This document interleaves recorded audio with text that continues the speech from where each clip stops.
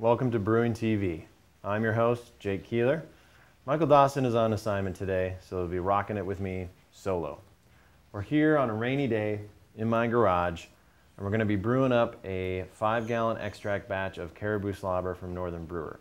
But before we get to that, I need your help, BTV viewers, so come with me. Come on, don't be shy.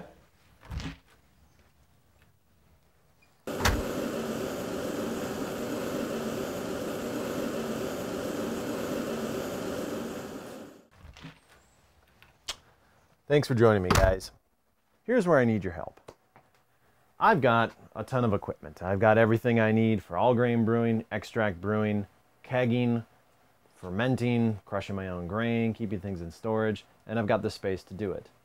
Along the way of being a home brewer for X amount of years and working in the industry, I've picked up quite a few pieces of equipment. Some of the stuff I definitely am going to use. Some of the stuff, like a 15-gallon stainless steel kettle, I might not use that often. The situation I'm in is a situation that a lot of people get into when they enter into this hobby.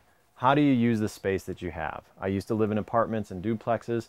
I always just made do with the space that was available. My wife and I bought this house about 1.5 years ago, and now I have much more space, I have more time, and I have more resources to invest in it to create the home brewery that I want. I saw a talk by John Blickman at this year's NHC, and it was on the topic of creating your own home brewery. And the two major things I took away from that talk were this. One, have a plan. Draw up some sketches, take inventory on the equipment that you have, know what it is that you're dealing with. Two, know what you want to brew. Have a goal in mind. So with that in mind, I know the space I have, I know the equipment I have, I can draw up some plans. We can get started that way. And two, I know the beers that I want to brew. I want to brew ales and lagers, of course, but mostly session beers. Dark lagers, Vienna lagers in the colder months when I can ferment at ambient temperatures here in the basement, being that I live in Minnesota. The rest of the time mostly do ales, but 5-gallon batches, mostly all grain, and I want to be able to ferment them at ambient temperatures within my basement. So with that in mind, we're going to take a look at the spaces that I have, and I'm going to pose the question to you guys to get some feedback on where to get started. All right. Let's get going.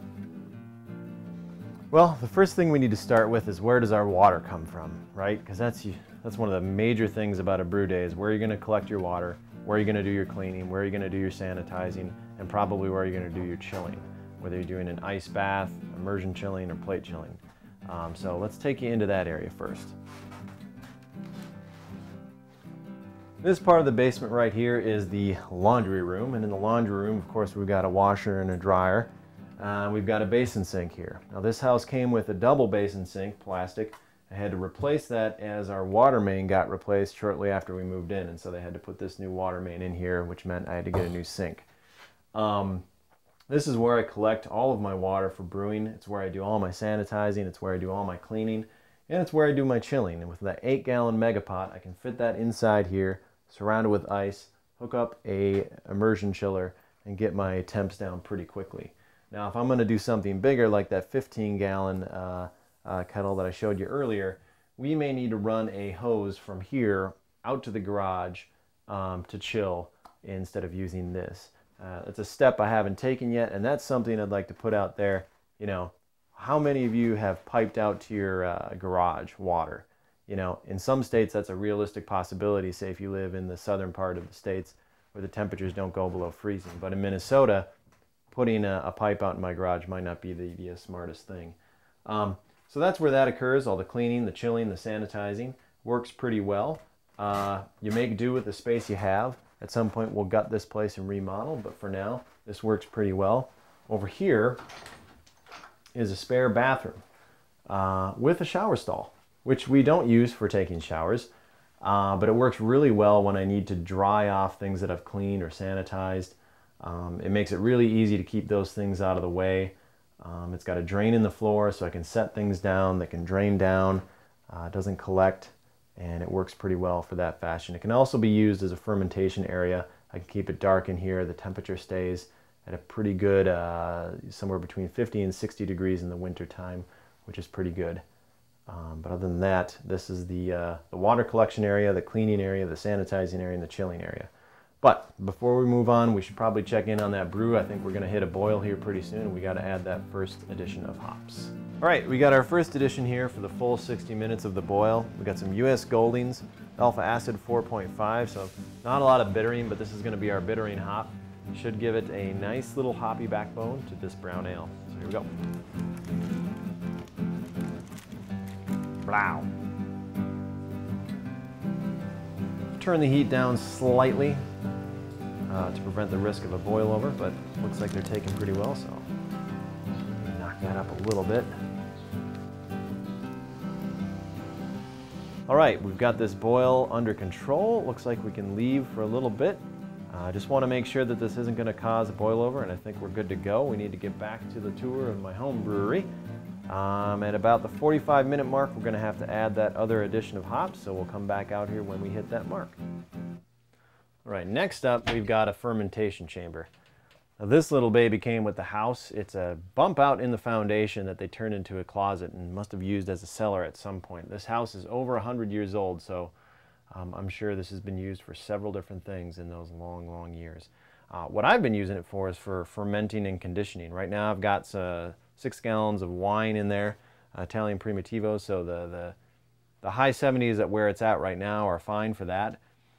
Just about 2 weeks ago, I fermented a India brown ale, and I was concerned because the upper levels of the yeast were around 72, 73 degrees, and it was 72 degrees in the chamber. So I knew if I pitched some yeast, that would take it over that temperature range, and I would get some off flavors. So what I did is I put my cooler in here with a bunch of ice, just like I have right now.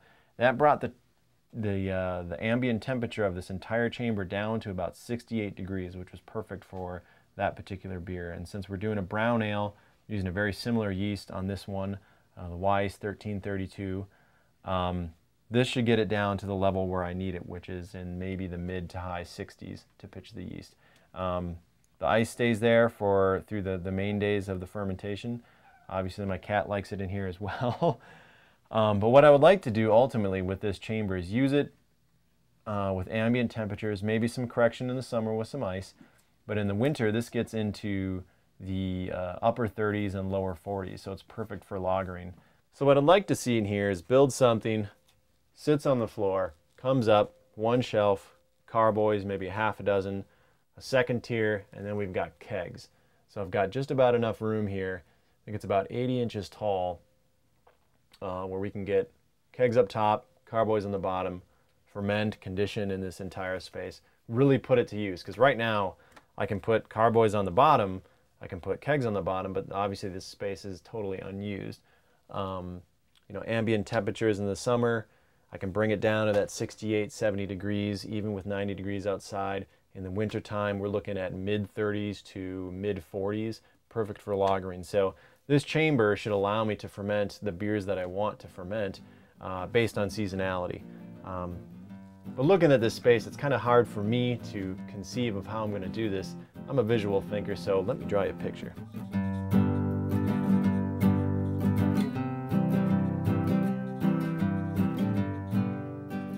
So what we got here, the chamber is about 80 inches high across the whole thing. It's about 40 inches deep from the door to the back wall, and it's 42 and 65 inches wide respectively. That lower part's 42, and then the foundation kind of bumps out again, and it's 65 up top, which is sort of, the 65 is irrelevant, it really doesn't matter, so we're really operating with 42 inches. So we're looking at a chamber here. This is the door here, people. Swings open. Oh. And there's a small ledge here and a small ledge here. But effectively, this distance right here is about 42. This is about 40, and this is about 80. So now I've got a basic diagram. What I'm talking about is building a shelf here all the way back on studs, all four corners, more studs right here, and another shelf. So from the front, it's going to look like this. have a carboy, and a carboy, then possibly another shelf up here. Or we could actually, now looking at this, we don't really even need that. We only need one shelf because we can just put the kegs up top. As long as this is strong enough, it should be able to support the kegs. And that's the key, I think. The key is how strong does this need to be? How many braces does it need? Looking at this now and thinking about it, you know, if I want to get 6 5-gallon kegs up there full of liquid, this is going to have to be a pretty strong structure above those carboys. So I may need to go with 6 legs and probably something, maybe even an inch thick piece of maybe like birch plywood or something that a little bit stronger. Probably use metal brackets connecting the studs to the plywood to give it some more stability. I think that structure, it doesn't need to be fancy, it doesn't need to look good, it's going to sit inside the fermentation chamber, but it's kind of got to be that diesel strength, you know. So as you can see, it's just a quick, rough sketch. I'm not going to be submitting this to an architect anytime soon, but that's not what you need. What you need is you just need to kind of draw things out and to plan in your head. And sometimes just putting it visually, drawing it out, looking at it helps you make some decisions and get past some snafus, like me thinking I needed a second shelf when actually I only need one platform here to rest the kegs on. So we've got our dimensions, we've got our sketch. I think I just heard that 45-minute mark on my timer, so we should get back out there for the second hop addition. All right, we've got some Liberty hops here, 3.4 alpha acid. We've hit it on the 45-minute mark, so we're ready to add this. Turn the heat down just slightly. We still got a boil going, but again, you want to protect against boil over. So here we go. Throw those bad boys in there.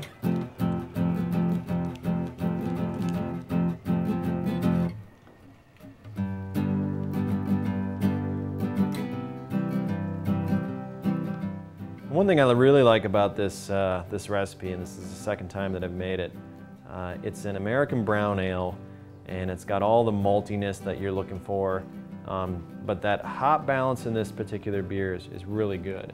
There's just enough hop balance there to have some hoppiness in a brown ale, but it's not overpowering. It does let the brown ale kind of profile the malty character a little bit more.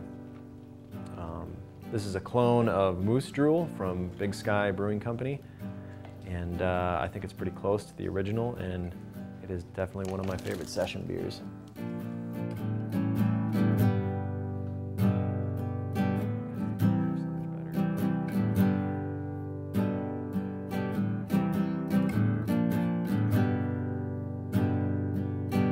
Next up, we've got my chest freezer, which I just recently purchased. It was just over $100, not too much. And actually doing some research, these are fairly energy efficient to run. They don't cost a lot of money, especially if you're going to be running it at refrigeration temperatures as opposed to freezing. So it really only runs occasionally to keep it at about 42, 43 degrees. Now how that's achieved is I've got a Johnson digital temperature controller right here. And this sends a thermometer probe down into the unit to gauge the temperature. And then you plug the chest freezer into this, and then you plug this into the wall. So this basically controls the electrical current to the chest freezer to turn it on and off to regulate the temperature. So it only really runs occasionally to maintain that 42, 43 degree temperature. So really easy way to keep either your serving beer cold, or if you're trying to do like lager fermentation in the summer, these are good ways to achieve that. And obviously you can find a used chest freezer for pretty cheap nowadays. So we open this thing up. And it's looking pretty dismal. I've only got one keg on tap right now. And all this brewing and talking about brewing is getting me pretty thirsty. So I'm gonna grab me a little bit in my Brewing TV taster glass. What you'll notice here is I've got my keg in here. I've got a picnic tap hooked up. I've got my CO2 tank down here. This all fits in here comfortably. Obviously, I can get about 3 kegs in here into this 9 cubic foot chest freezer. I can get the tank in here. Comes with a little tray. I keep my isinglass, my yeast in here. That's pretty handy to have it near the brew area. I can keep bottles of things I want to serve. But what you usually see with something like this, where it's a serving vessel, if you're converting one of these chest freezers, is a skirt, turning it into a kegerator of sorts with tap handles. So usually what you do is you build a skirt around the edge here out of wood. You can use any kind of grade wood, or you can use nice wood, you know, from cheap to a little more expensive. You build a skirt to bring the lid off. You take the lid off, and the back is just hinges, really simple, in and out. You attach those hinges to the skirt, and you basically just build that around here, and you can get some rubber sealant here. You can lay that down as well to get a better seal, but essentially you just raise this up a little bit, and then through that skirt, that wood, you drill the holes, you get the shanks, and you put the tap handles on the outside, maybe with a drip tray. And then what you do is you run tap lines from your kegs, as opposed to picnic lines, into those those shanks and to the tap handles on the outside.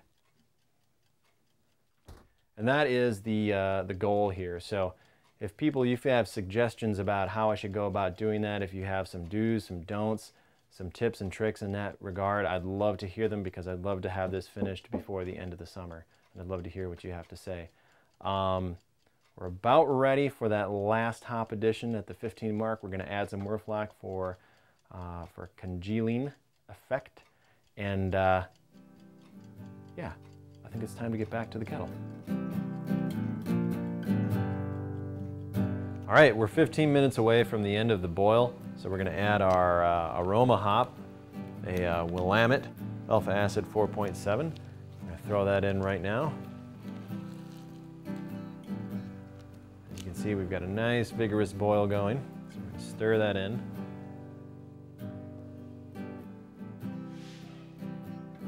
The last area of concern is this 2-car garage that I have. Right now, this is where I do most of my brewing, but as you can see, it's full of stuff and it's quickly becoming a storage unit.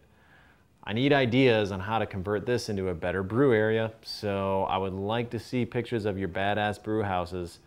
Send me suggestions, send me pictures, send me ideas. Please, save me. You can do that by sending us an email at brewingtv@northernbrewer.com. You can also leave a comment under this episode page, or if you like us on Facebook, you can leave a comment there. We're just about done with this boil. We got a few minutes left. When we get that done, we're going to chill it down, pitch the yeast, put it in that fermentation chamber we showed you, and say goodnight to it. Well, I hope you guys have a great brew day the next time you get a chance to brew some beer. All for brew, brew for all.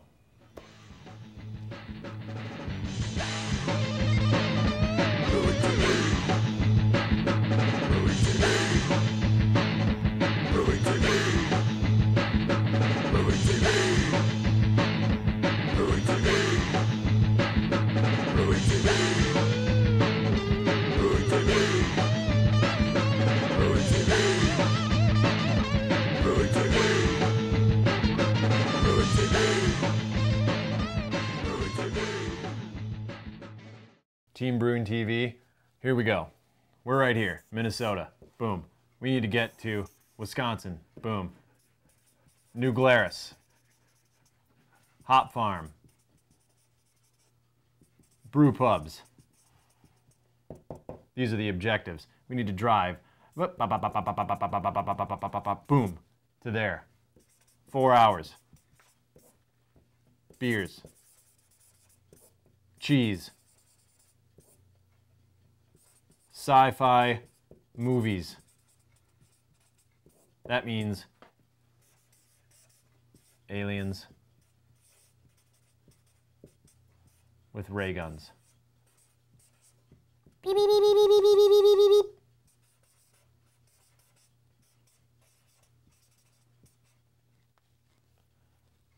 Any questions?